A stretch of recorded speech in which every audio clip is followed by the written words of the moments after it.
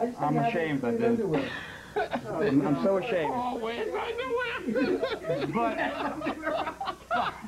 But I'm so ashamed. But it's not clean. You don't have to look at your underwear. You have to look at your ass. 1, 2, 3. Okay, you ready? Wait, let me unzip. Okay. Wait, Do we have to look over our No, shoulders? I don't come out in the same one-stop shopping Wait, center. how long are we going to do this? Enough so that they can get a good Tell deal, us all right? when to cut. Don't.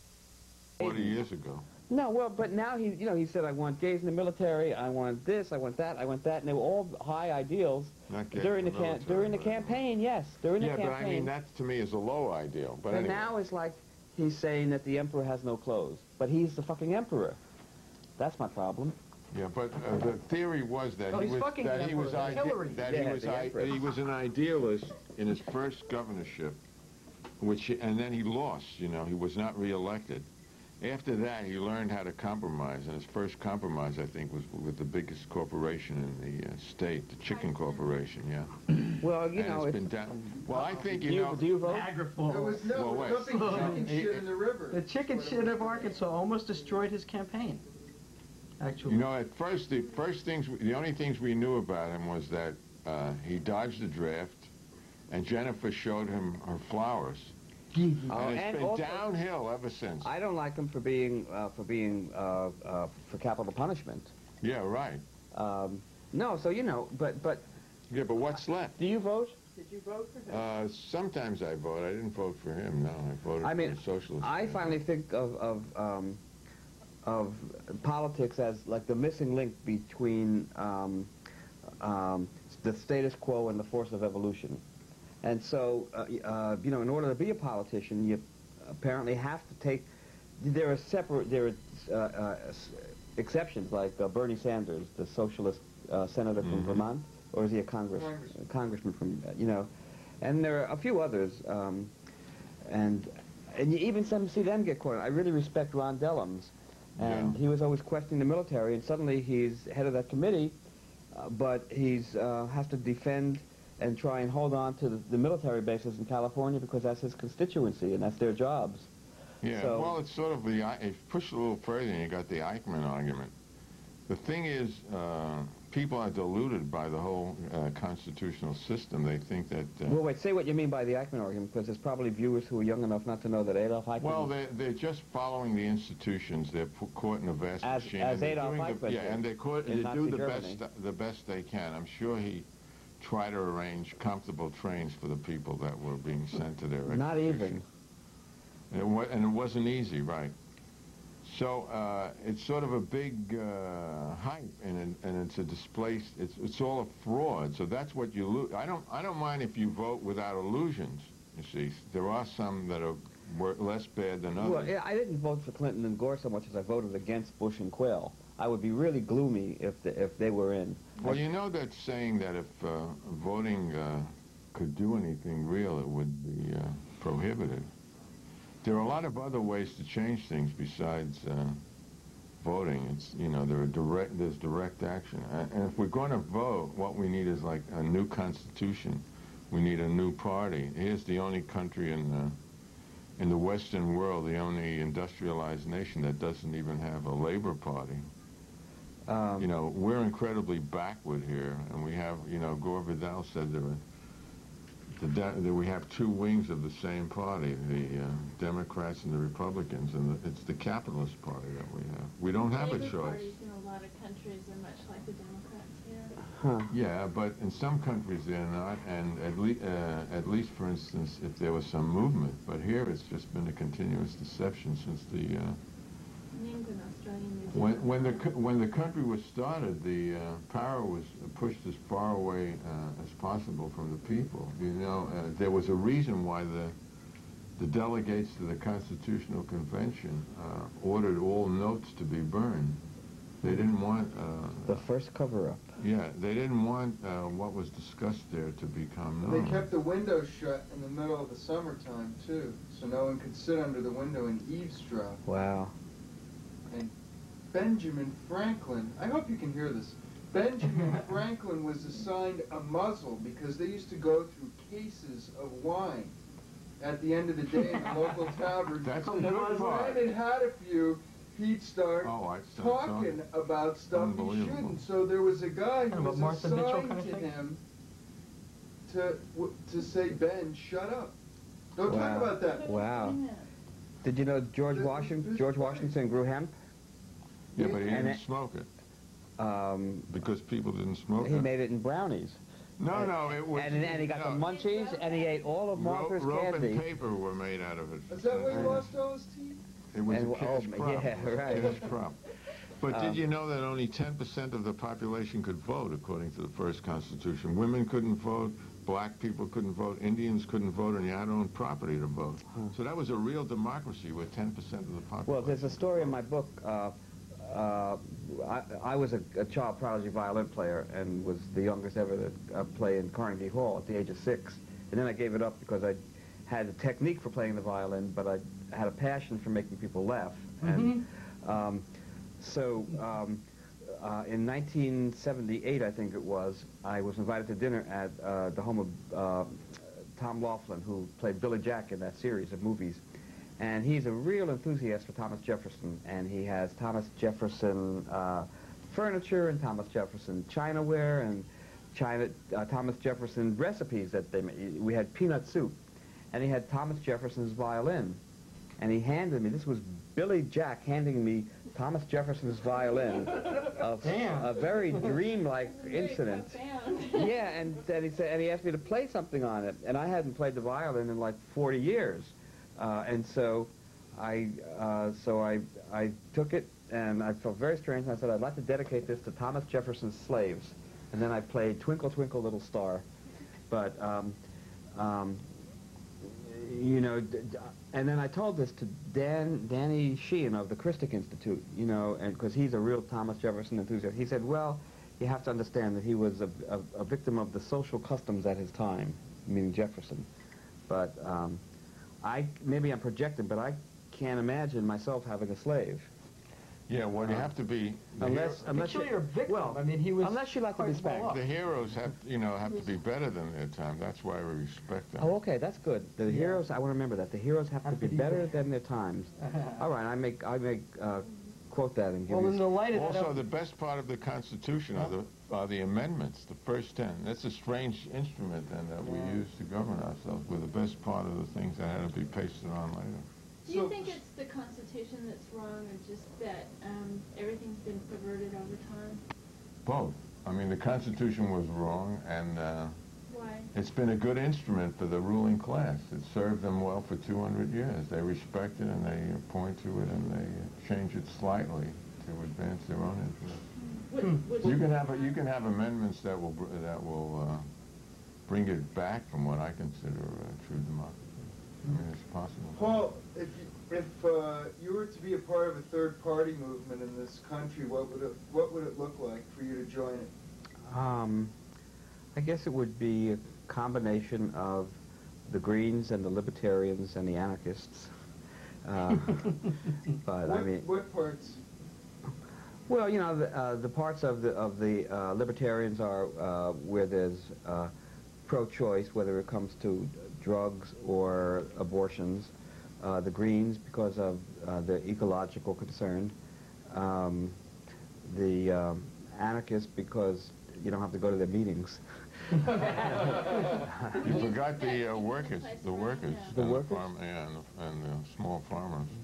Oh. There's still some of them around. And part of the labor. You know, the best of each. It would be eclectic, and it would just be an ideal. It would be, you know, a humane party. It would be where the needs of the people.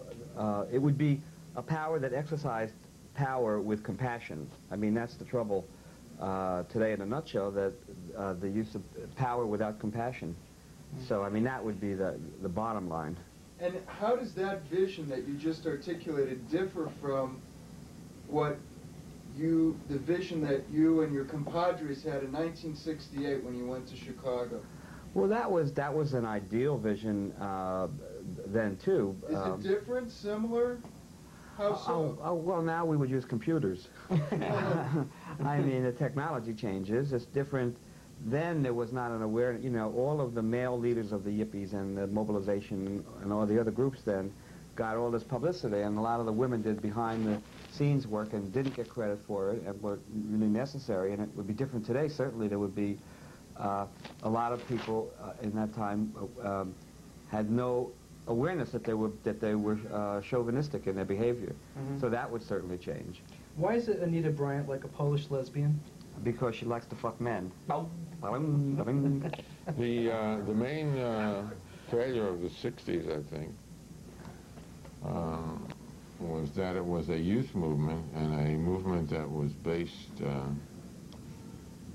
although a lot of it was a movement of the minorities in this country for justice, it was based on a single issue against the war. So what happened was that movement, primarily of youth, didn't link up with the rest of life, with the people who were working, with their parents, and with the people who weren't middle class. It was middle class youth more. So although it seemed very strong and powerful at the time, it really collapsed when the Vietnam War ended, although it continued with many strands, right. But there was no linkage with the vast majority of ordinary people who work for a living. And, but I think that's in England, you have a huge Labour Party, which, in spite of all of its faults, exerts a huge pressure. For instance, England has a national health plan. England has a kind of welfare system that no one talks about cutting down too much, or they get into trouble. It has better support for all the... What? They privatized all their health care, all the hospitals and everything. Well, there's a resistance to it. Or, well, Canada has it. Canada has it too, and there's a strong third party in Canada. That's one. You know something interesting? Norman Thomas ran for president 6 succeeding, what do you call it? Elections. That's it. And virtually every one of his platform planks was adopted eventually by Republican and Democratic administrations, just not with those names attached to it, with that label. You know, well, you know, you've been around a while. You know the games. Are you optimistic or pessimistic? Well, it's always better to be optimistic, and we have examples. The 60s were completely unpredicted. The 50s were one of the most dismal political reactionary periods. And the nearest thing I can think to the 60s were the 1840s with the transcendentalists in New England and the young people. But as I travel, I see a kind of... But the 1830s were terrible, you know, so... I see a similar kind of counterculture developing in the 90s that was in the 60s. I mean, in the 60s, it exploded out of the blandness and repression of the Eisenhower-Nixon years. And now it's kind of evolving and exploding out of the blandness and repression of the Reagan-Bush years. Reagan-Bush quail. Let's make it a little triple play there. What would you guys like to see in place in terms of what, okay, it's great to, you know, for people to have equal rights and for the ecology stuff, the environmental stuff to get taken care of and all that, but what do you see coming in place to make sure that the country runs every day, that we can, you know, that the lights work, that we can buy food, and could you combine that with what you see, you know, these signs that make you, you know, little incidents of people you've met that make you just, because I don't travel as much as you. Well, there's the people who kind of had their awakening in the 60s are now, you know, in their late 30s, 40s, early 50s. And they're in all different walks of life, and they brought those value systems with them, and you know, they all have different causes maybe, but with the people in the community, it's like you know, different clusters, and just the way when Abbie Hoffman went underground, he worked with the people in the community. He didn't work with yippies, and as an organizer, and so these people have taken all their organizing skills and the value system, and I've seen them in causes, whether it's abortion rights or animal rights or the rainforest or glaucoma.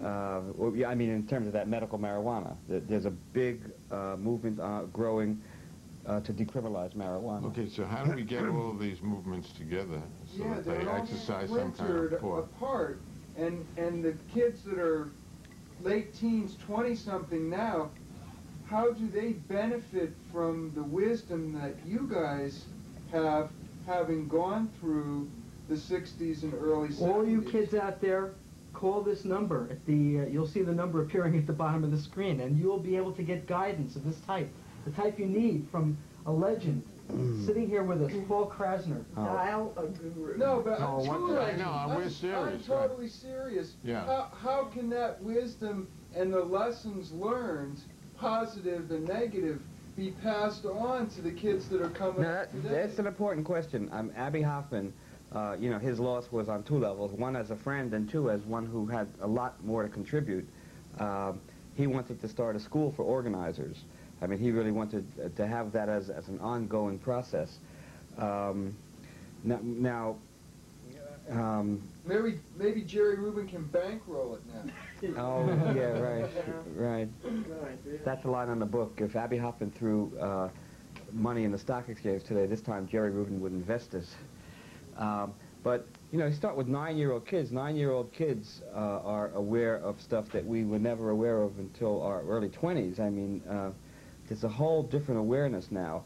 And, you know, I mean, all those guys who had blueprints like Marx. Marx didn't know about the psychedelic revolution.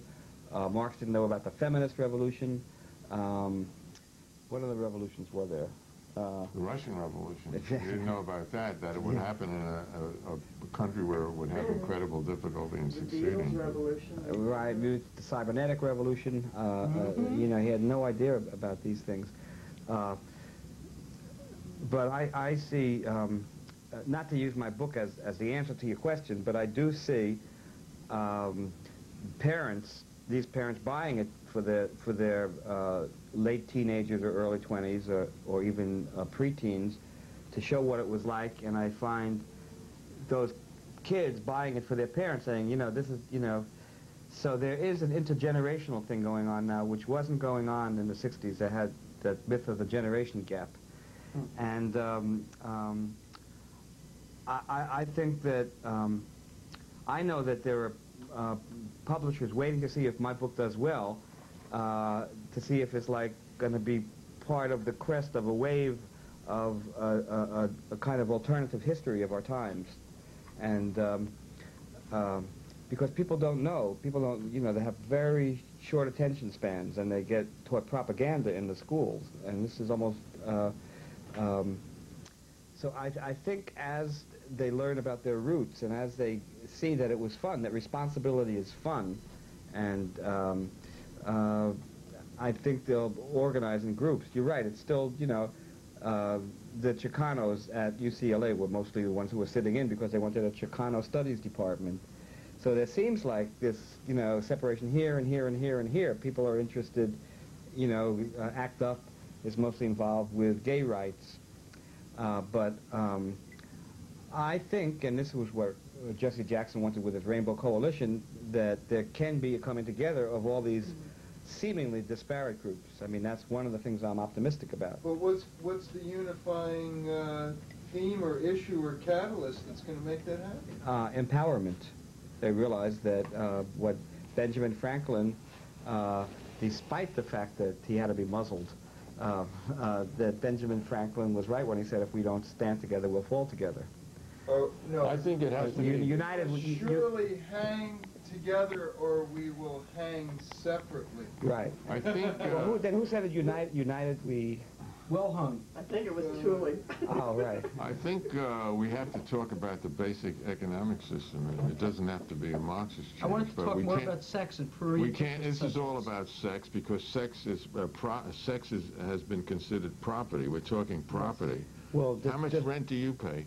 This place is $1,350 a month. I hate to. I'm not going to ask you how you get the money, but you know, everyone. Well, I'll ask. Everyone Well, being independently wealthy helps. Everyone has to. Everyone has That's to. our advice. Be independently wealthy. Work for the landlord. Everyone has to spend their lives in a futile or stupid job. Most people don't like what they're doing, Because there's a system here called capitalism, which is based on private property and the rights of ownership, which are enforced at the point of a gun by your police departments, and are enforced internationally Right. by huge armies. And then So- taboos are created to create artificial scarcity of the basic things of life that we all come supplied with, so that we have to buy it. Well, if somebody comes to your apartment and wants to take out your TV set, Yeah. are you going to say no? That's say help No. yourself. Help yourself. There's no Well, some private people property. used to steal my typewriter on the east side. I didn't like it, but I didn't call for the cops. I was going to send someone away for a year for stealing a stupid typewriter. All right. I mean, And if they that's took my TV, it might be a good thing. right. No, Yes, that's why the we're doing this thing right now. It's like a Well, it's a we're revenge- not TV. We're public access. This is not television. What you're seeing now, it's not. It's Well, different. it's certainly something not else. like most television. No, is it's it? not. We're You uncensored. don't hear, We you can won't say hear all of this those on NBC, shit, will you? kiss, fuck, cocksucker, all the Yeah, and leftist communism, words. democratic Oh, communism, heck, and yeah. anarchism. Say the secret word. Secret word, right. And the secret fuck comes down. And I want to know your opinion as an expert. Wait, how many on people? pornography. How many people do you think see this? Do you have any idea? It's not measured by the Nielsen ratings. No, well, no, it is. It's just not. The information's not revealed. You think there's Oh. something they don't know about what's on? Oh. There are 400,000 public Almost half a access million people You know, in Manhattan. subscribing households. I wanted to start a program, a sitcom called The Nielsen Family, and I was going to get 100% of the share. But oh well, someday. Another thing I didn't do. Well, but on the subject of censorship, and isn't it great that we don't have to be censored on this thing? Fuck yes. Yeah.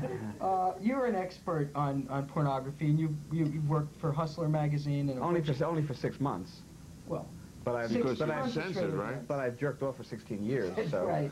So I was just wondering if you could, we're trying to decide, is there a point at which something is pornographic, it's obscene? I mean, I just would like to know your opinion. What is there a boundary? Well, it's subjective. There are people who think that nudist magazines are obscene, Right. but to nudists, they're just a family album. Right. Like home movies. Right. So it's totally subjective. I mean, I think that violence is obscene. Uh-huh.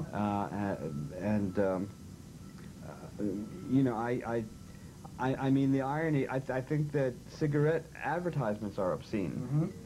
So, it's all a point of view. But in terms but pornography is thought of as something that arouses the prurient interest.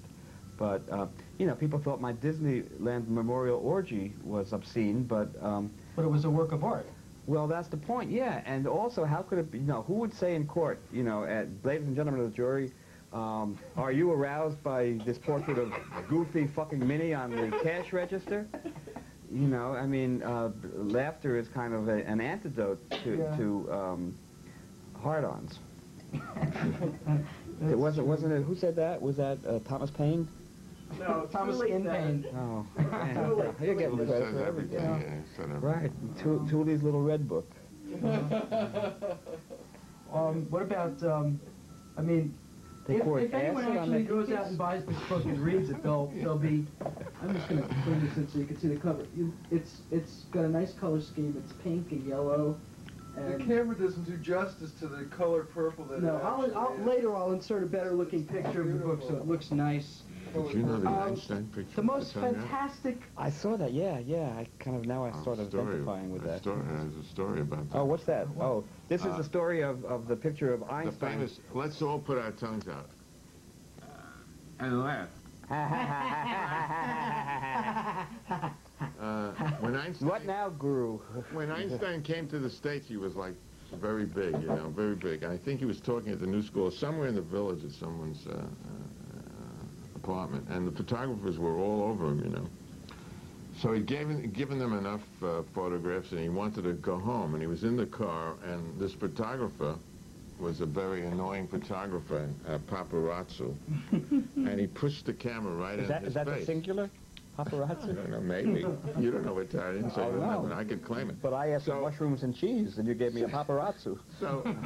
So Einstein stuck his tongue out at him, and that became like probably the second most famous picture of Einstein. And since then, The every other one time is someone with puts a his camera in your face, what's the first thing most people do?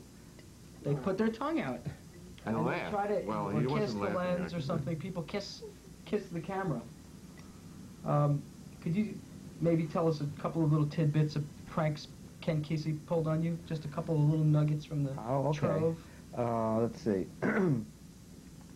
There was a time I was writing a piece on Richard Nixon, and Richard Nixon, he was like the personification of the Freudian slip, I noticed in my research. So, for example, when John Kennedy was killed, and then a couple of days later, Lee Harvey Oswald was killed by Jack Ruby, a reporter asked Nixon what he thought of that, and Nixon said, "Two rights don't make a wrong."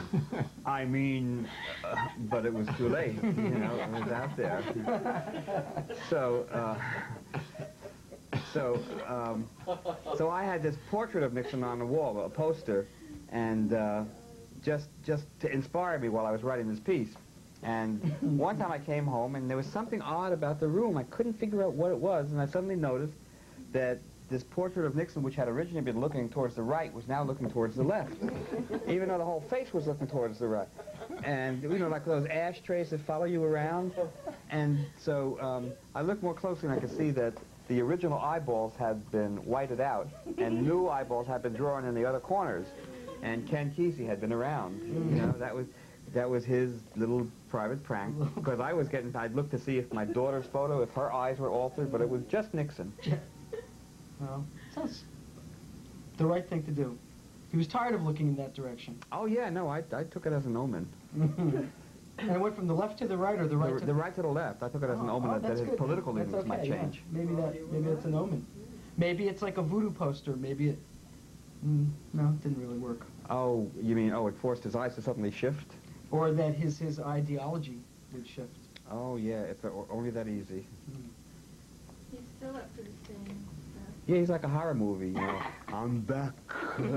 Yeah, he's spending zillions of dollars making sure that the documents never get released. Millions of dollars a year on lawyers' fees. Oh yeah, there's I forget the guy's name who did this biography of Nixon, but he describes how when he was in the office with John Dean, he said, "John, I want you to give me a complete report on this, but make it incomplete." He's a walking paradox. Well, we're still paying his pension and I think his medical expenses. Are you still paying your taxes? No comment. Oh, here's that we again. You were complaining. This is a censorship here. I give him permission. He can say whatever he wants on this show, because we're not censored. We only have one C word, one C word, and that's commercialism, and everything else is go. But you were censored one time for calling Lenny Bruce a Nazi. Oh, yeah, that was on the old Les Crane show. I don't know if anybody remembers him, but he was sort of like the Ken doll in the Barbie set. And I was talking about how I didn't think I was Jewish because Judaism is a religion, and I didn't believe in the tenets of that religion. And to say that I was Jewish anyway would make it seem like a race. How did I get Lenny into that? I forget. Oh, I know. Lenny Bruce sent. Lenny Bruce somehow agreed with that or something. But anyway, I said, therefore, Lenny Bruce is a Nazi. Oh, it's one of those logic things. Yeah, a syllogism. So Les Crane pressed the button. We were on 7-second delay, and I said, "What'd you do that for?" He said, "Paul, that's actionable." And I said, "Can you imagine Lenny Bruce suing me because I called him a Nazi?" But that's the humor. That's the point of the humor. Yeah, that they operate out of fear rather than trusting the audience. Fear is the element. I thought the element of humor is when you get it. No. At the point when you get it, then it's funny. But humor is the antidote to fear, and obviously he still wanted to keep the disease. It does. Laughing actually releases chemicals, special chemicals. Endorphins. That hearty laughter can get you very, very high. That's true. We should try just laughing for about 30 seconds. Did you know the government is going around to schoolyards now with their campaign? If somebody comes up to you, anybody comes up to you in the schoolyard and says, "Want to hear a joke?" Just say